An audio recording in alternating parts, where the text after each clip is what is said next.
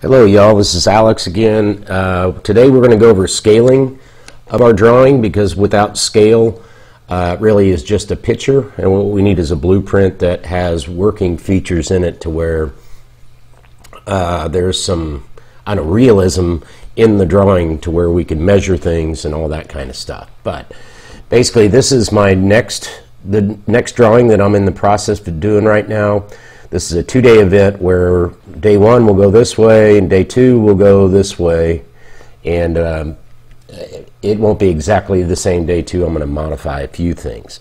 But what we're going to do right now is to figure out the scale of this map, and this map is set up to fit on a standard piece of paper, printer paper. So the scaling of this versus other sites is probably going to be different. So I think the first thing you need to do before you can make any of these circles or all this stuff, I had to measure and figure out, okay, what is a unit in here? I'm not sure what you'd even call it, not a pixel, but whatever the measuring unit is, how many of them are equal to 10 feet and that type of thing. So what I'm going to do right now is I'm going to use this tool here, which is, hold on a sec. It's a parallel dimensioning tool, so that will allow me to measure the distance, and what I'm going to measure is this 500 feet right here.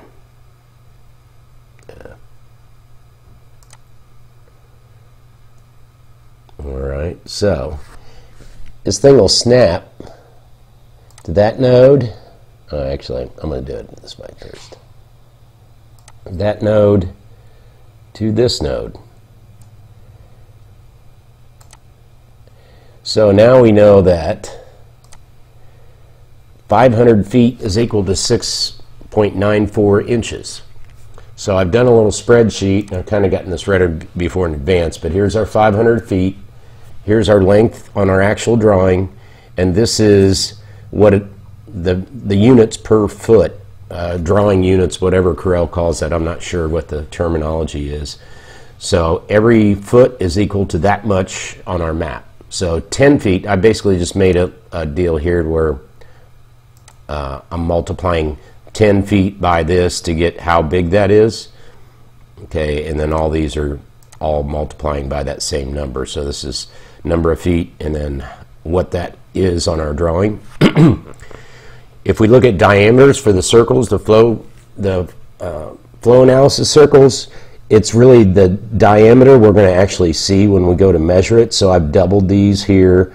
So 100 feet is 2.776. So let's see.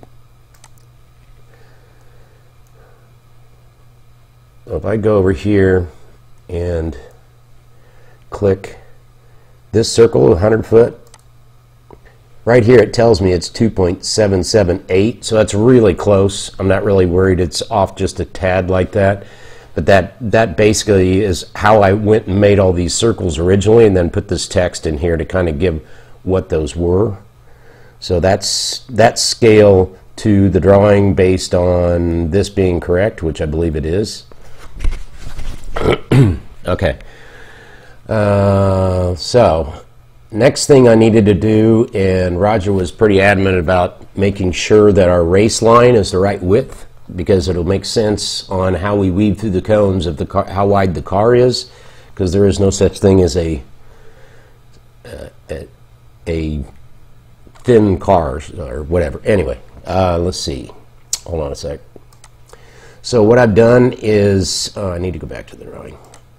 I'm going to go in here and I'm going to measure how wide this line is, and I've already done this in advance, so this will be a little quicker. But I'm going to dimension the width of this line. Wait.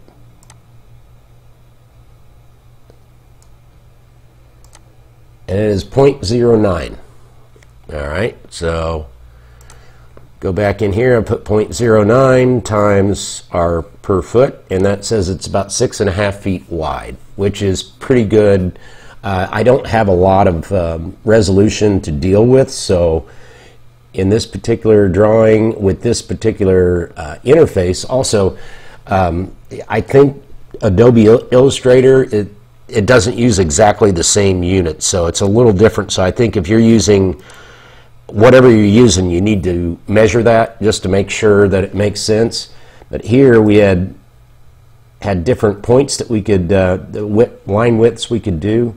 And what I found out is 6 points is actually that 6.5 feet. So that's going to be my race line width. So I'll actually have the width of the car factored in when we do the flow analysis, which is pretty important. All right, other things that I noticed that I didn't talk about last time, I wanted to show you guys where, at least where the Houston SCCA stuff is. Each region's going to have their information at a different spot, but for ours, I'll just show you. Here's our Houston SCCA page, and we got autocross and this other stuff. So if I go to the maps, which basically just go into that one, it shows all these maps that we've had in the past. This one might look familiar, as we were looking at it in the last video. That's my second map, and this one down here was the first one that I'd done.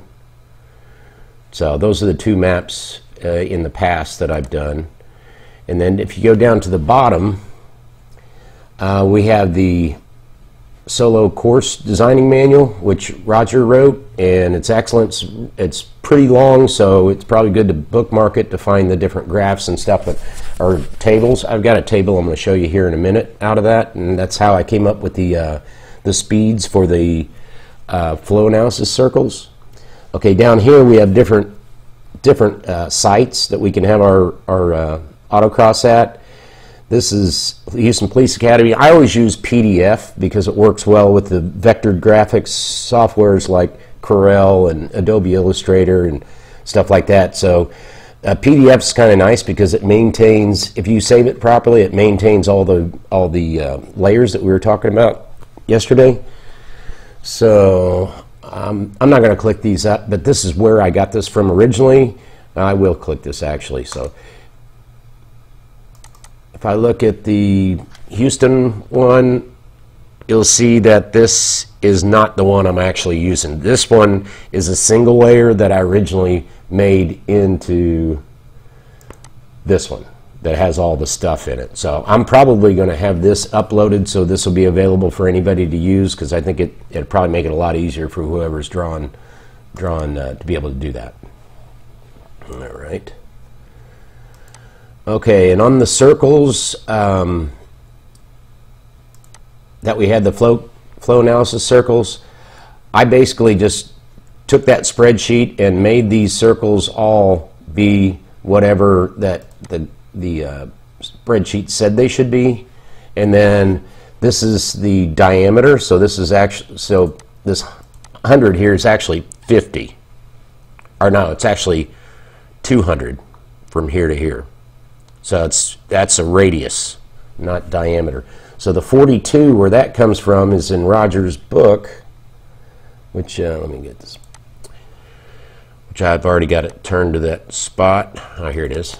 Okay, this right here does lateral G's that your car is capable of versus the radius of the turn. And I basically came right through here, that this 1.5 to 1.2, which is kind of where a fast street car with good tires will be, and use these numbers. So I basically just said, okay, if it's 100, I'm going to put in there 42. So I actually used, I used between these two, so it'll pop around a little bit. It's not going to make that much difference anyway.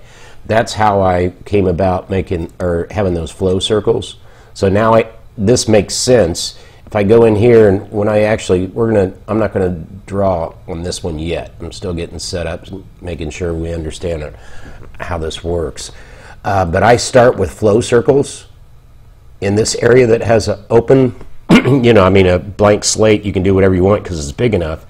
Elsewhere at HPA, there's really no necessity to do that in these areas where you're delimited by the grass, because there's not much you can do with it. So I normally don't waste time doing that until I get all the way done, and then I'll put flow circles on everything. But at the beginning, I use the flow circles just to make sure this start flows well. So that's kind of that's the way it is. Okay, we went through race line width. Let's see.